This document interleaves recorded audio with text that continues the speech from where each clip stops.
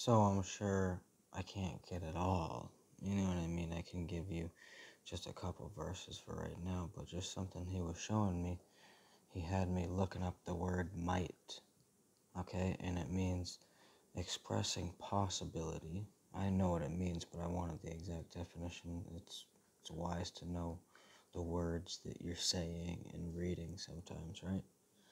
So, might is expressing a possibility based on an unfulfilled condition.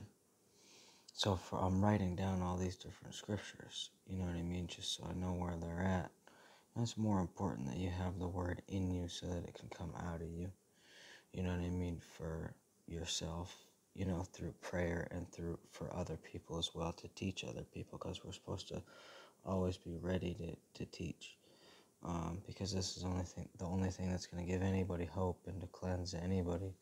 You know, it's good for correction, it's good for encouragement, it's good for all things pertaining to this life, this Word of God. And so Psalms 119 verse 11, I was just noticing the word might, because I hear the scripture all the time, but I wanted to know where it is. Psalms 119 verse 11 says, "Thy word have I hid in my heart, that I might not sin against thee." So right there we see the choice of humanity. Everybody has a choice, right? Just like the word says that it's good that you believe, the demons believe too, and they shudder, they're terrified, they shake and quake at the name of Jesus. Even the thought of Jesus, right? But there's a following, there's a pressing into him. That's why he says things like in Isaiah 55 verse 6. It's another one he just had me write down. "Seek me while I may be found. Call ye upon me while I am near," which is now, right now, today. He says, choose this day whom you will serve. Today is the day of salvation. There's always hope. There's hope right now, even if you just sinned. God is quick to forgive. He goes on in Isaiah 55. Then in verse 7, he says, "Let the wicked forsake his way, and the unrighteous man his thoughts, and let him return unto the Lord, and he will have mercy upon him, and to our God, for he will abundantly pardon." So it says might here. We still have a choice to go into sin, whether we have the Word of God or not. And all of us have gone back at some point to sin. If we say we haven't, then we've deceived ourselves, right? We've all done it. We've all fallen short. We've all known the truth and chose to go the opposite way. That's why Jesus Christ came. But he wants us to put forth our best effort, knowing that we're going to have moments of weakness.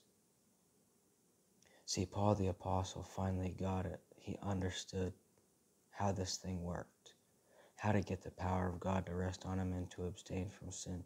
It was to stay humble and to admit that he was weak daily. He said, "I boast in my weaknesses, that the power of Christ may rest on me." Even John 3:17 says might. So 16 and 17 says, "For God so loved the world that he gave his only begotten Son, that whosoever believeth in him should not perish." Should not. Nobody should be perishing.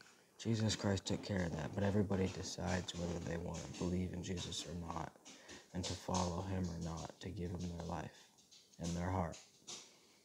Then the 17th verse says, "For God sent not his Son into the world to condemn it,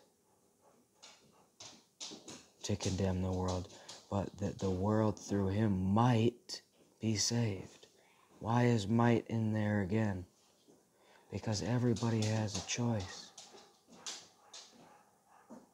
The word might, as he had me look it up, is just expressing possibility based on an unfulfilled condition. Everyone has a choice, right? Same with sin. I've hid the word in my heart that I might not sin against him. Why? Because the Spirit's always warring against the flesh. We've all given into the flesh after accepting Jesus Christ at some point. So it's good to have that word in us, but we still mess up. That's why might is in there. That's why Jesus came.